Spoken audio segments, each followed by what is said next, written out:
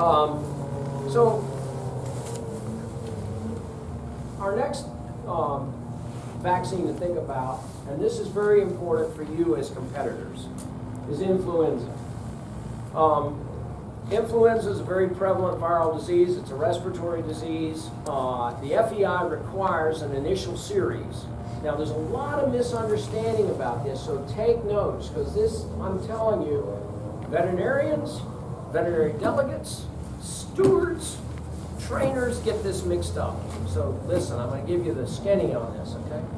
The FEI requires an initial series followed by boosters with passport documentation.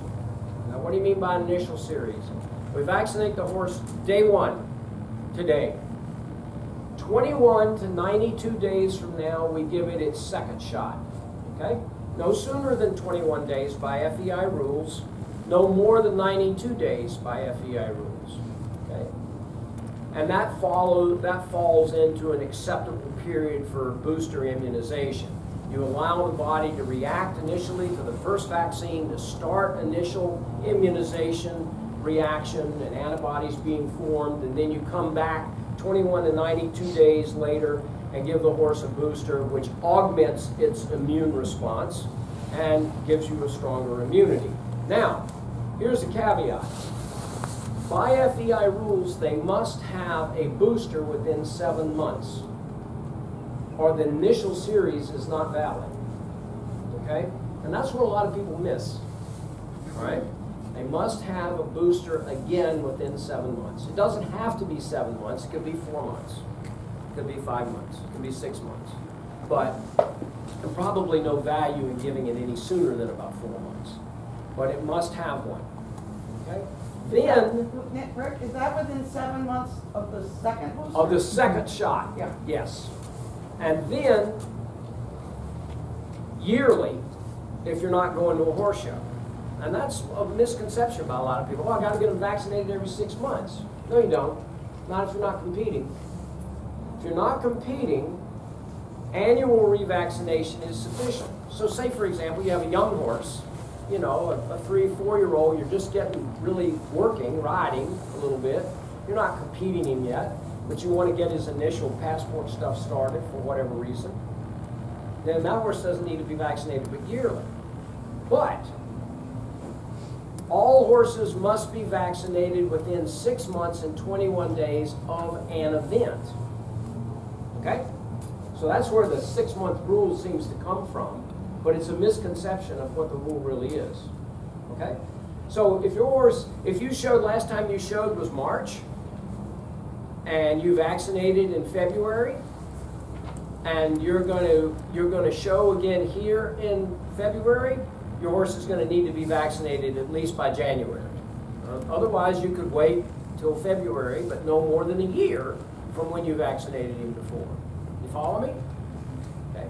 So it provides a little relief there when the horse is not actually going to horse shows and they don't actually have to be vaccinated. But remember the 7-month thing. That's really important, because I've seen a lot of, as functioning as a veterinary delegate, I've seen some errors in passports where people had to go back and get an initial series all over again. So they had to go back and get shot 1 and 2 again and then start over.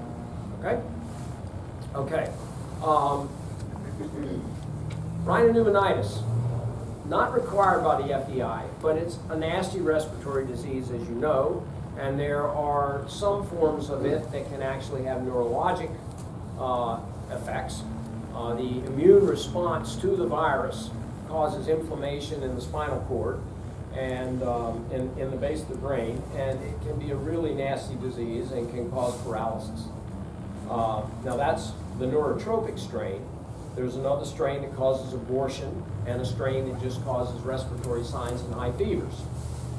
It's impossible initially to tell them apart until you do very sophisticated PCR analysis and so forth. But we do those tests whenever we have a fever of unknown origin that is quite high and persistent, doesn't respond immediately to antipyretics, fever drugs, then we'll test those horses by swabbing their nose and taking blood and so forth to make sure that they don't have the neurotropic form of VHV, which can be a need for isolating the horse, quarantining the premises, and so forth. Well, rhinopneumonitis is now required along with influenza for all USEF competitions. And that rule is 6 months, okay? It's not required for an FEI competition if you go to Europe to show, okay? But it's required if you're going to compete in a USEF competition here in the United States. So just keep that in mind. And it must be within 6 months of an event. But it can be, there's one other little caveat about the influenza vaccine. For FEI, you cannot give it within 7 days of competing. And maybe someone wants to enlighten me, but I believe they modified that rule for USEF where you can, for USEF shows, but not for an FEI event. Okay? So, and that's for flu. Like I say, rhino's not required for FEI events, but if that FEI event is functioning under USEF rules, you do have to vaccinate the rhino. Okay? Right?